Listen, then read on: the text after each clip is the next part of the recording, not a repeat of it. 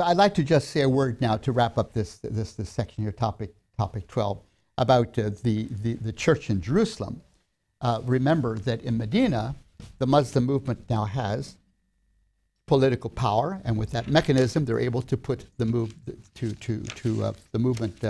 is put in place and develops. Christians look to that Jerusalem experience, and it's quite different, isn't it? Jesus marches into Jerusalem with an army of singing children. Goes into the temple and cleanses it with a little scourge of ropes, of chasing the cows out of the temple and so forth. And I can imagine the children gleefully joining him and helping him overturn the tables of money and so forth. And the authorities saying, "Look, Jesus, what's going on? These children are singing Hosanna in the highest, and they're helping you throw these tables around and whatnot. Please make them behave themselves."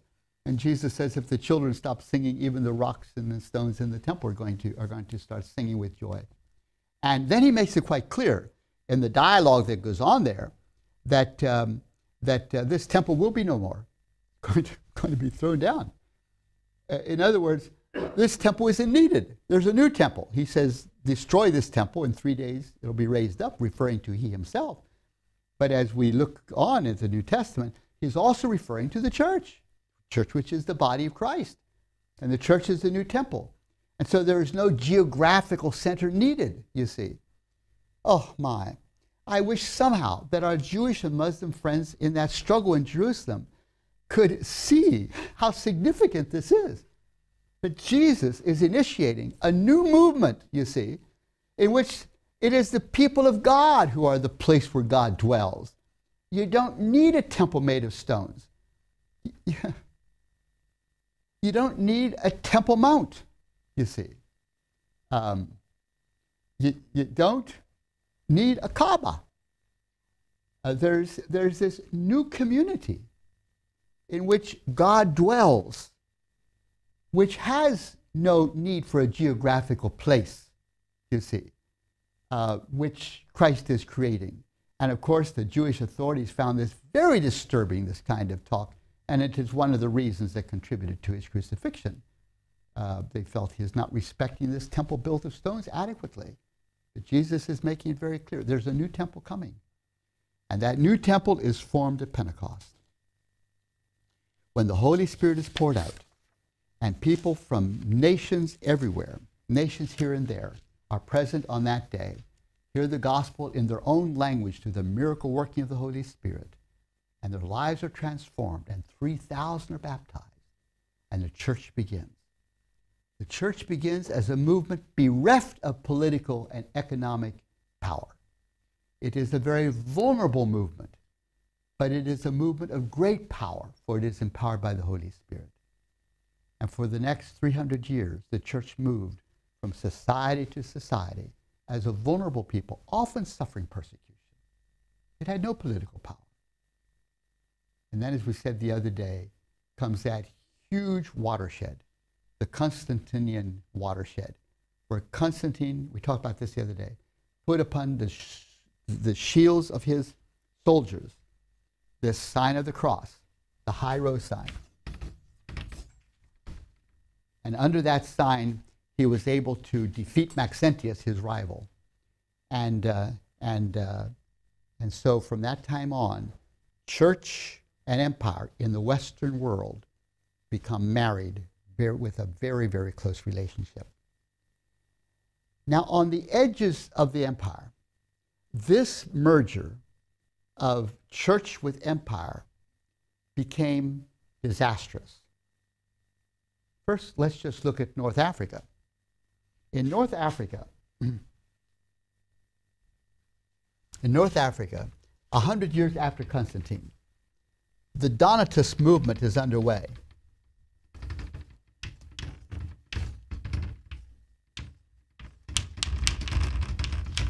Which was an indigenous church growth movement in North Africa.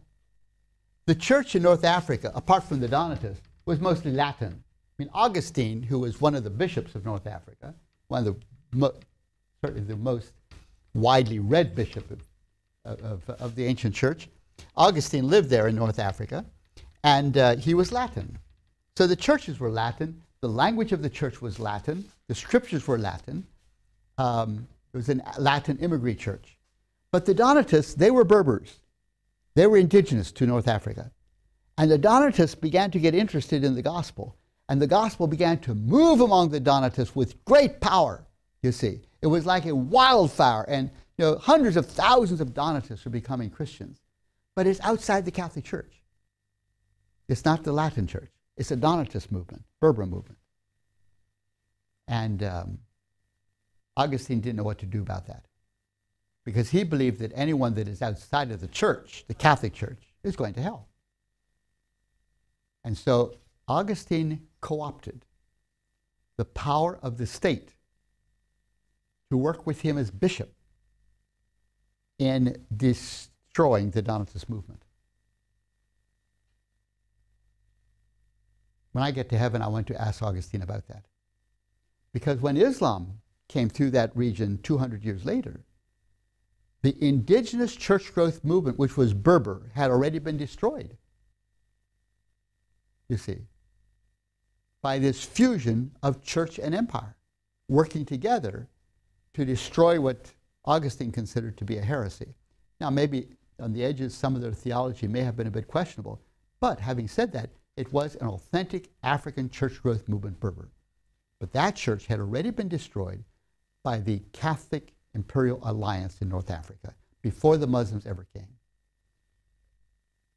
Now, we thank God that today there is the beginning of a turning to Christ across North Africa, different places, including a lot of Berbers coming to faith in Christ.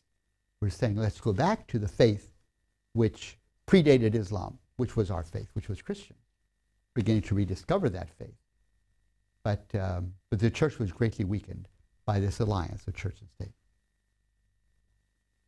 Perhaps more pertinent to the regions where we serve and work, who are part of this gathering, of this seminar, would be what happened in Persia, which is present-day Iran.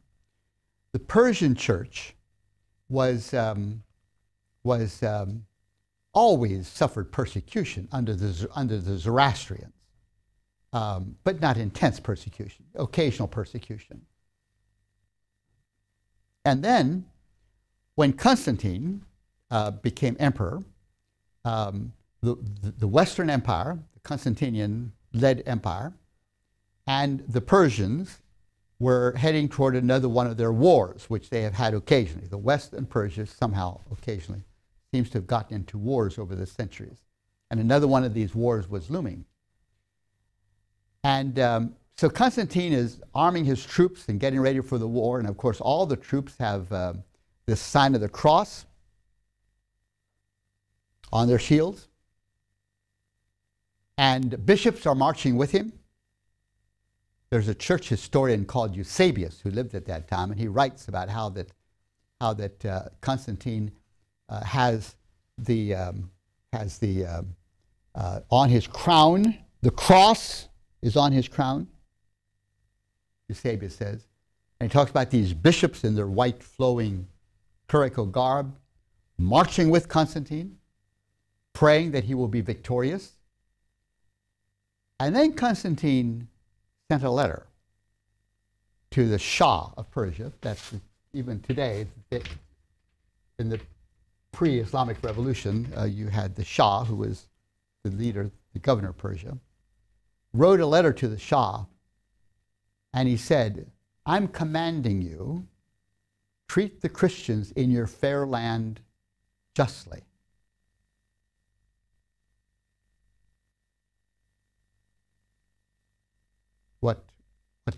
What did the Shah think that meant?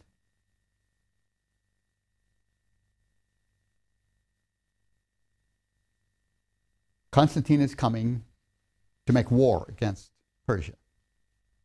And he writes a letter to the Shah of Persia saying, treat the Christians gently. I'm commanding you, treat the Christians gently and justly. What do you think the Shah thought when he gets that letter? He thought that it must be that the Christians in Persia are in alliance with Constantine, his enemy. See? His enemy is coming with a cross on his crown, bishops marching with him. He now writes saying, treat the Christians kindly. For the Shah, it meant only one thing. The Christians must be in alliance with my enemy, Constantine. So he killed the Christians? He killed the Christians. He ordered that all Christians in Persia be killed. Brothers and sisters, this persecution was the worst persecution the church had ever experienced. I mean, we often read about the suffering of the church and the persecutions that came under one emperor after another in the Western church. And those persecutions were bad, but this one was simply horrendous. The Persians intended to kill all Christians. It went on for 20 years. So the church went thoroughly underground. So this marriage of the Western church with imperial power on the edges of the empire brought disaster for the churches, such as Persia. So I'm spending a bit of time about that because it is very important for the church to be clear what the church is. We're representatives of the kingdom of our Lord Jesus Christ, and not of political powers and empires. We seek to be faithful citizens. I don't mean don't be faithful citizens, and it's difficult always sorting that out, what it means to be faithful to Jesus and a loyal citizen. But empire and the kingdom of our Lord Jesus Christ, political empire and the kingdom of our Lord Jesus Christ are different movements. And when the two merge, it distorts the nature of the gospel, as happened here. And consequently, on the edges, oftentimes people can suffer immensely. And I'm sharing that rather carefully because there's some analogies with what I'm talking about and the present situation. The Iraq situation, the Christians in Iraq have suffered immensely, just immensely under what is happening. And multitudes have left the country, because of the perception that somehow this is another crusade. And it goes back to the Crusades over 1,000 years ago, when these Western armies would march into the Middle East under the sign of the cross to kill Muslims. I was recently in a dialogue with an Iranian theologian in Germany. And in one of my presentations, I shared exactly what I shared with you this morning, the journey of Jesus from Galilee to the cross and the nature of the kingdom that is formed through what happened at the cross. And when I sat down, she stood up. And with anger, she said, I never before knew that the cross has anything to do with loving the enemy. I always thought the cross meant slay the Muslims and slay your enemy. I didn't know this. And she was angry. I wept, I cried. I said, may God forgive us. Oh, may God forgive us for the many times the worldwide church has distorted the cross. And I hope you can forgive us for the sins of the church against the Muslims in the name of the cross. So often. 3 hours later, it was her turn to speak after lunch. And she said, the last 3 hours have been the most transformative hours of my life. I don't know where it will take me, but your tears and the confessions of the sins of the church against us Muslims have opened my eyes to a Jesus I didn't know was there. And I don't know where it will take me, because never before have I experienced a Christian asking forgiveness of us Muslims for the sins of the church against us. I just thank you. I thank you. And I think when we face these kinds of things that the church has often done towards Muslims, we need to walk with utmost humility. Friends of ours live in Beirut, Lebanon, and they say that in the cathedral there, one of the cathedrals there in Lebanon, there are crosses all around the wall of the crosses, and beneath the cross is a sword. It's a Crusader church. Beneath the cross is a sword. And in Kosovo, I've been to Kosovo several times. During that war, Muslim-Christian war, when a Muslim village was burnt to the ground, they would plant crosses in the ashes of that village, you see. And so I say, for many Muslims, the offense of the cross is not because Jesus suffered on the cross. The offense of the cross for many Muslims is a misunderstanding. perception that the cross means violence against the Muslims. Oh, may God help us. I'm not chuckling because it's funny. It's my African chuckle, which chuckles because it's so sad. TVS is a perfect way to invest in the kingdom of God. Please consider making a donation to support our educational and outreach ministry today. We exist solely upon your gracious giving. Please donate to support TVS Project's continuation and growth. For more information, visit tvseminary.com. Yes. Are there any attempts of the Pope to ask forgiveness for the Crusades? Did it happen before?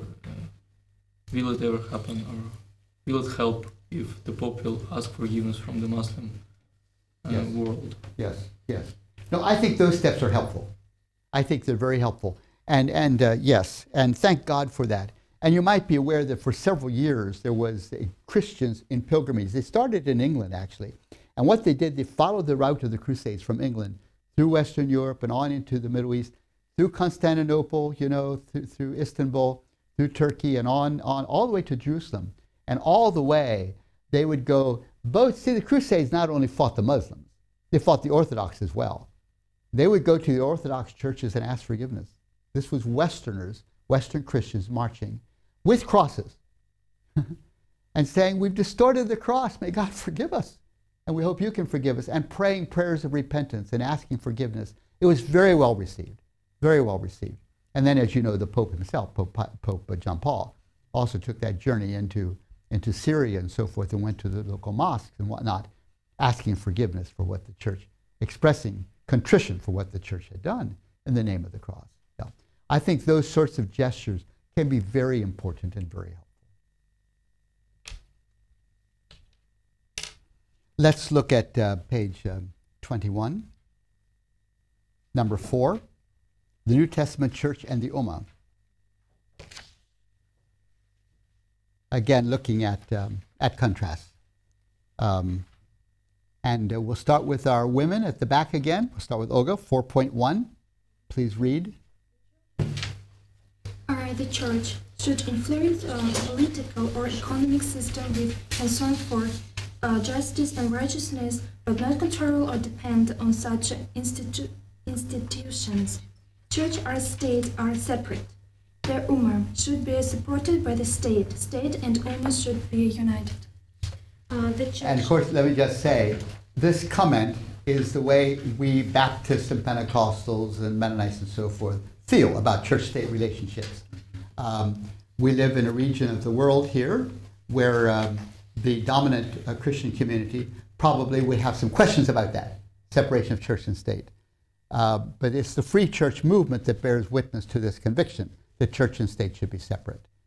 But I think we acknowledge not all Christian communities would agree with that. Yeah. The church should respect the freedom of the person and bears witness to the authorities that God Himself gives people freedom to choose or reject faith. The rights of the Ummah supersede the rights of the person. Okay, I'd like to just make a comment about that as well.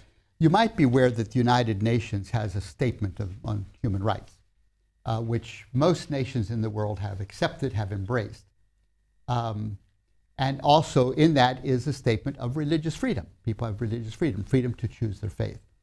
The global Muslim community have been uneasy about that statement of human rights, so they have developed an alternative Islamic statement of human rights.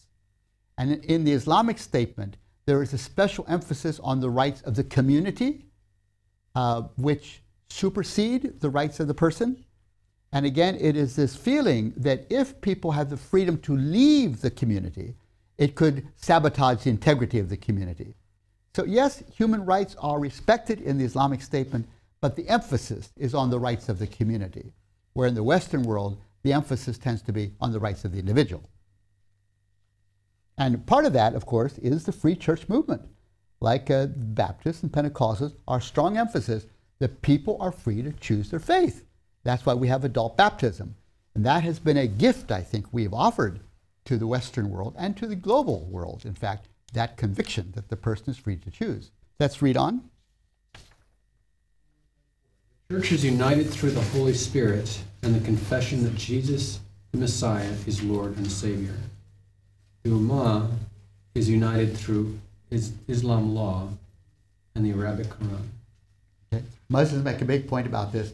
We all worship in Arabic in the same way, all facing Mecca, you see. Whereas the church is united through the work of the Holy Spirit and the presence of Christ within the believing community as we meet in his name. The church has no geographical, cultural, linguistic, or common worship center. It is a community of remarkable diversity. The Ummah has a geographical, cultural, linguistic, and common worship centers. It is a community of remarkable similarities in spite of the wide diversity of people in the Muslim movement. Our Muslim friends often say to me, the Muslim movement is united. We all pray in exactly the same way, facing Mecca, all that. You Christians are so extremely diverse. I say that's exactly right, and we love our diversity. And so in conclusion, the Constantinization of the church and the Islamic commitment to the unity of the Ummah and state have very much in common. However, the early church in Jerusalem and the early Ummah in Medina do not have a lot in common. The early church had no political or military power. The early Ummah was established through political and military power. And I don't mean that power was necessarily wielded unjustly.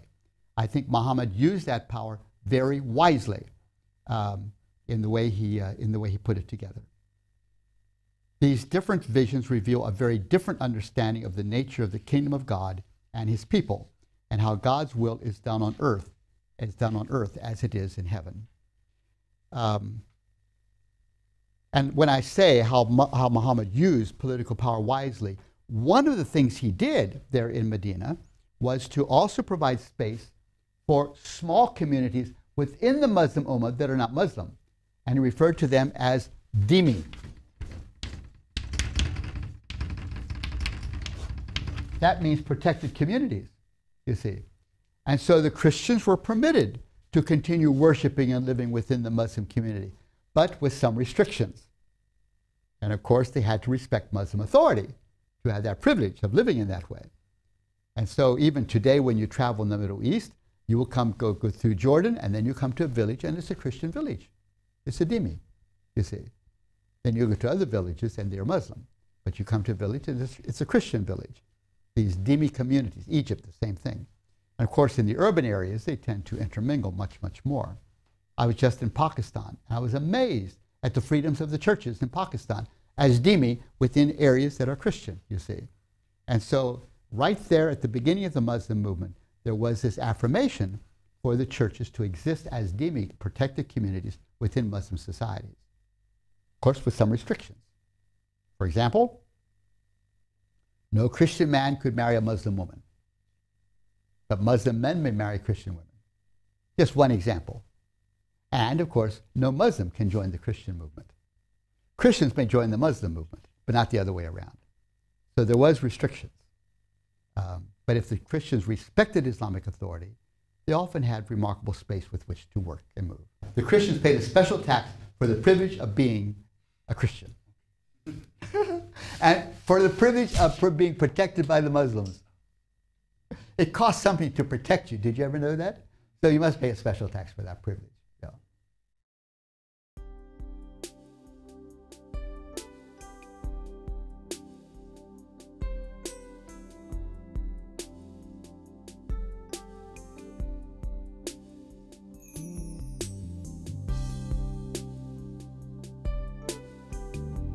Now he who supplies seed to the sower and bread for food will also supply and increase your store of seed, and will enlarge the harvest of your righteousness. You will be enriched in every way, so that you can be generous on every occasion, and through us, your generosity will result in thanksgiving to God. 2 Corinthians chapter 9, verses 10, 11. How to give to TVS Ministry. You may give online at efca.org/givenow. In the description place, write Russia Distance Learning, account number 24109-0150. Or make checks out to EFCA. Write on the check memo line, Russian Distance Learning, account number 24109-0150. Mail to EFCA Donor Services, 901 East 78th Street, Minneapolis, Minnesota, 55420-1300. Or send your gift through PayPal for tvs.gift@gmail.com.